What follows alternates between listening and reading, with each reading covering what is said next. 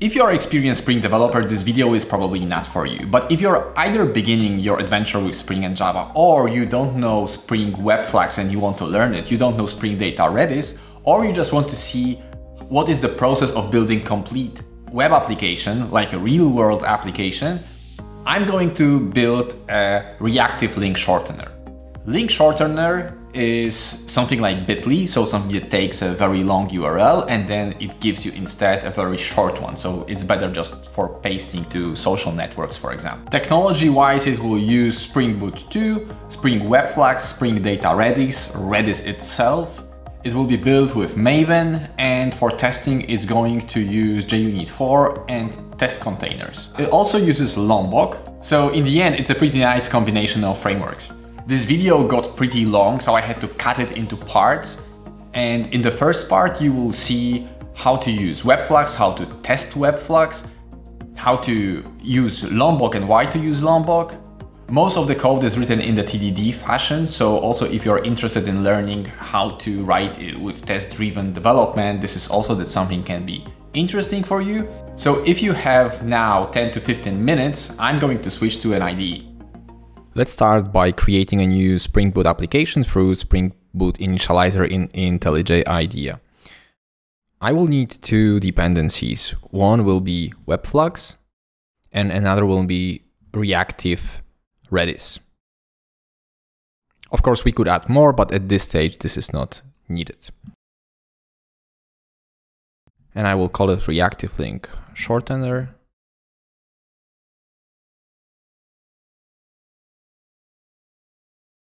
Let's start with an API layer, and I will start with writing a test for it. So I will create a first test class that will be a link controller test. We don't have a link controller yet, but it's not an issue. I will annotate it with Spring Runner since we use JUnit 4. And this will be a WebFlux test where I put that it refers to link controller class.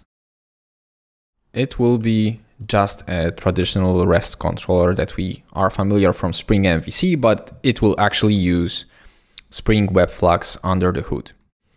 And in this test, since it's annotated with WebFlux test, we can now auto-wire a class that is called WebTestClient.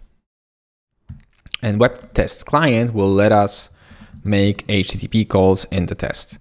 So the first thing that I want to test is that it actually shortens link. With WebTestClient, we have very nice fluent interface for writing these HTTP calls and expectations. So I will just do WebTestClient post, and then I specify to which URI I am going to make this call, and it will be /link. I have to specify the content type. That will be application JSON. And I can put a body just as a string over here. And we can say that the body will be just a JSON with single property link, and as a value, just for the sake of test, I will put spring.io. And now if I do exchange, I can write what do I expect. And for now, I will just make that we expect the status to be 200 successful. If I run this test right now, it will of course fail because there is no endpoint mapped to /link. So let's implement it here. We will do post mapping to /link, and it will return a mono, and it can be even mono of void for now. We don't need anything more. Let's call it create. This has to be a request body with an object that has this link property. So I will create here, create link request, and it will return mono empty. Create link request can be a static class with one field, link. When I add getters and setters that have to be public, and I run this test right now, it hopefully will pass.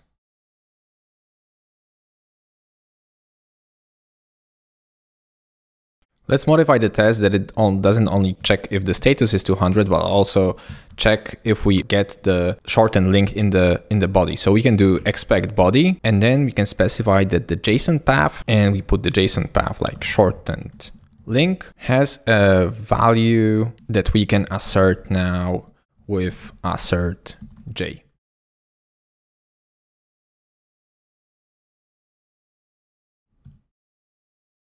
And let's say that we want it to be equal to localhost 8080, and this will be like AASS2211.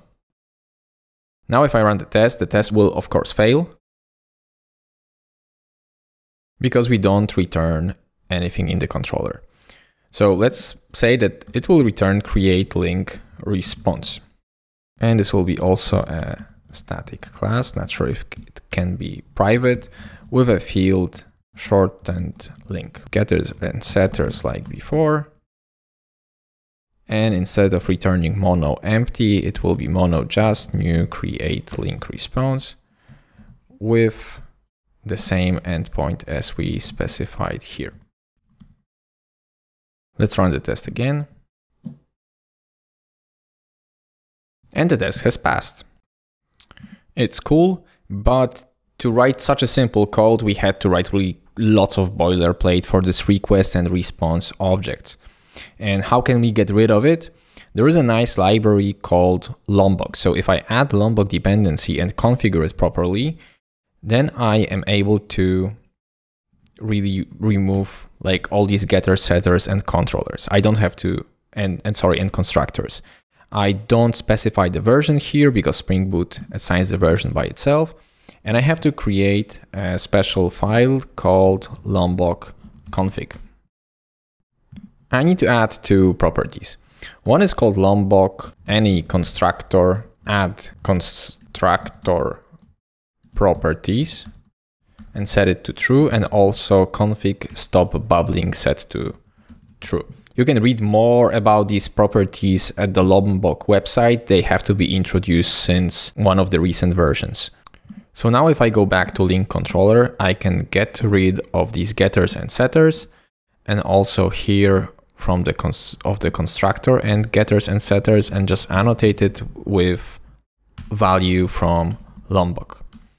I need to also make this class public, unfortunately. And now if I run the test again, it should pass as nothing happened.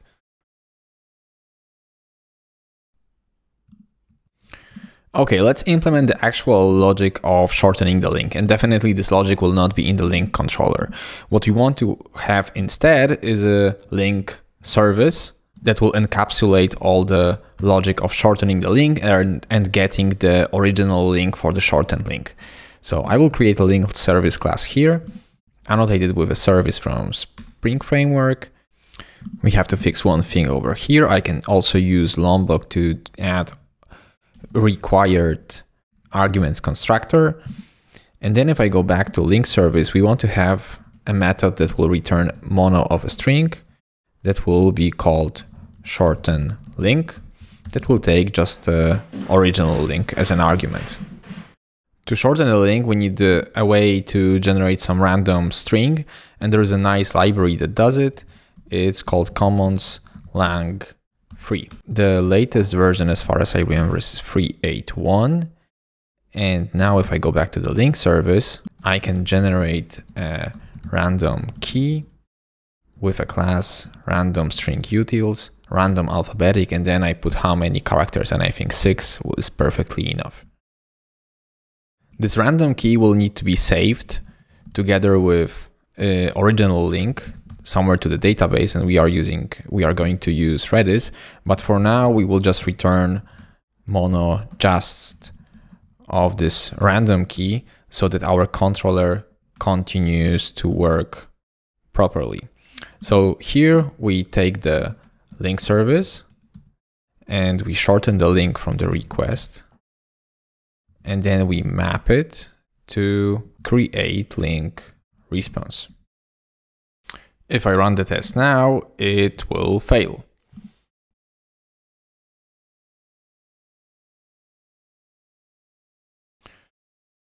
And it failed because it says there's no qualifying bean of type link service, even though we annotated link service with a service annotation. And that's because WebFlux test creates application context with a subset of our application. And it actually creates only stuff needed for WebFlux plus our link controller. So all the dependencies that link controller has have to be either created as well or have to be mocked. And in our case, we definitely don't want to create them. We just want to mock the link service over here. So we create a mock bean annotation. And here we will say that when link service shorten link is called with https spring.io, then we want to return mono just of the HTTP localhost 8080 and so on. And now if I run the test again, it should work. Oops, except the semicolon.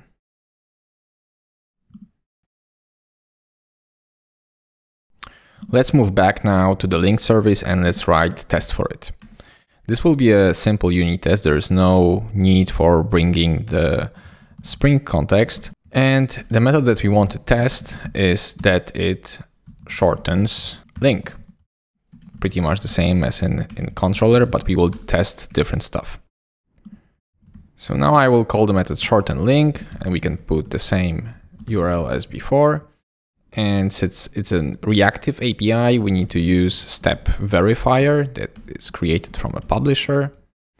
And if we want to verify the next emitted element, we can use expect next matches, where we just put the predicate. So in our case, it's just that result is not null. And we can also say that result length is greater than 0.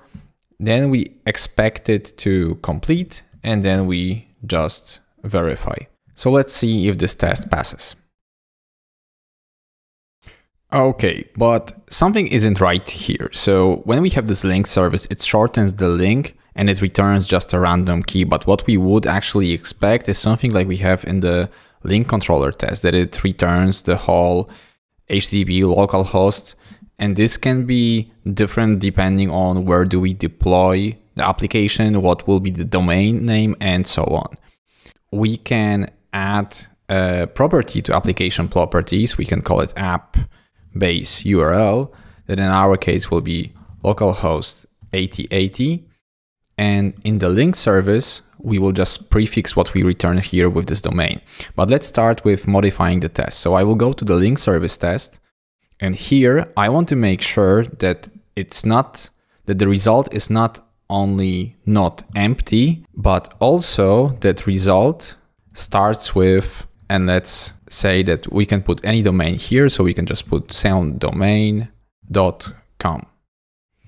And the test would obviously fail right now. So let's go to the link service and let's inject this base URL.